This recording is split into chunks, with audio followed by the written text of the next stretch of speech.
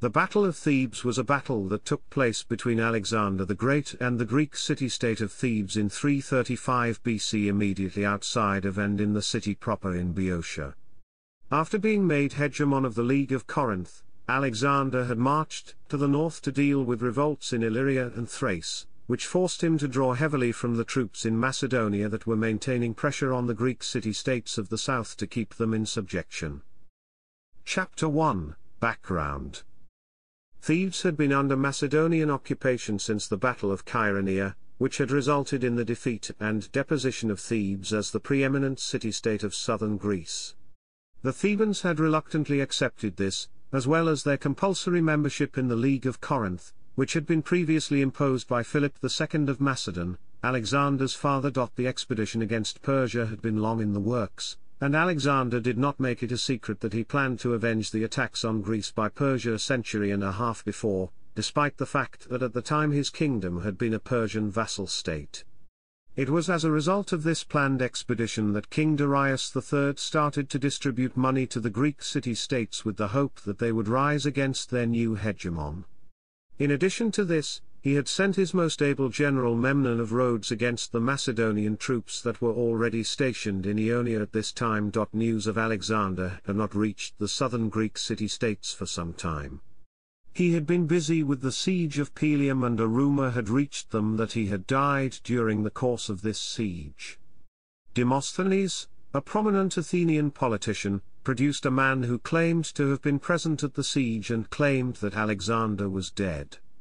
Alexander had, indeed, been injured during this siege, so it was not a totally implausible claim to make. Upon learning of the alleged death of Alexander, Theban exiles in Athens raced off to their native city in Boeotia and sought to incite a revolt from Macedonian rule there.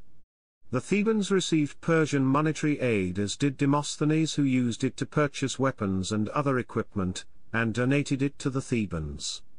The Athenian ecclesia signed a defensive alliance with the Thebans clearly aimed against the Macedonians. The Cadmea, the citadel that was situated upon a hill in Thebes, was occupied by a Macedonian garrison, and it was this place that the Thebans sought to attack.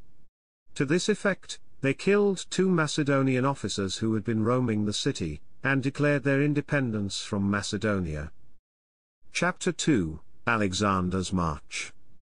When Alexander learned of the revolt of Thebes, he was immediately concerned about the situation.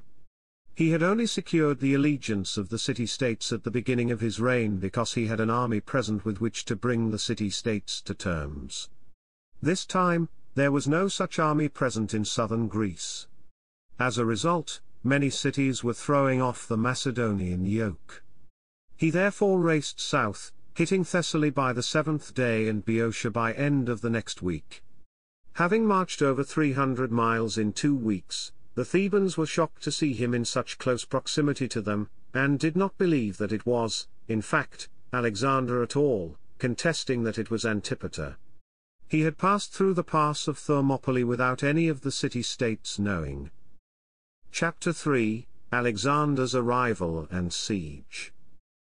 As Alexander arrived in Boeotia, many cities immediately deserted the cause of Greek independence and left Thebes to stand alone. Athens, led by Demosthenes, an inveterate opponent of Philip, again denounced Macedonian hegemony and voted to support Thebes, supplying weapons, but Athens held back its forces, deciding to await events.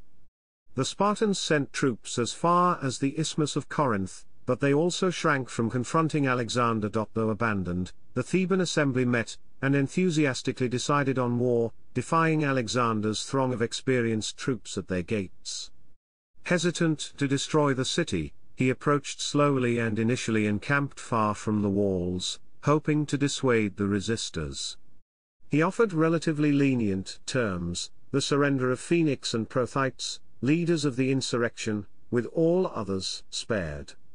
The Thebans flung back at him the demand that he surrender Antipater and Philotas to them. The Cadme citadel in Thebes, housing Alexander's garrison commanded by Philotas, had fortified itself against the Thebans in the outer city.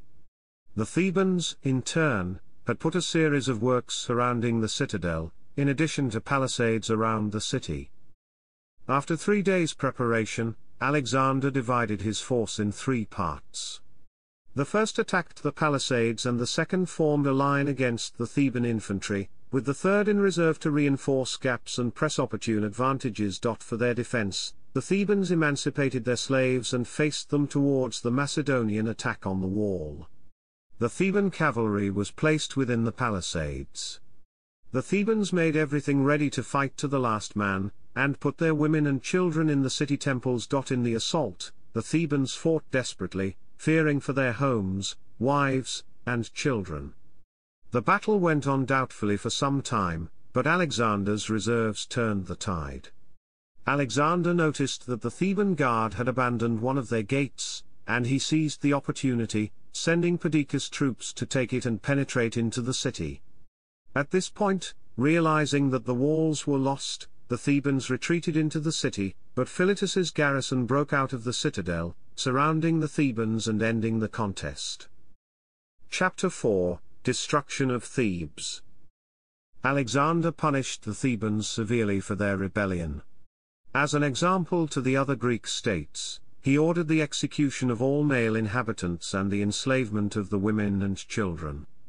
The city was burnt to the ground, sparing only of the house of Pindar, out of gratitude for Pindar's verses praising Alexander's ancestor, Alexander I of Macedon.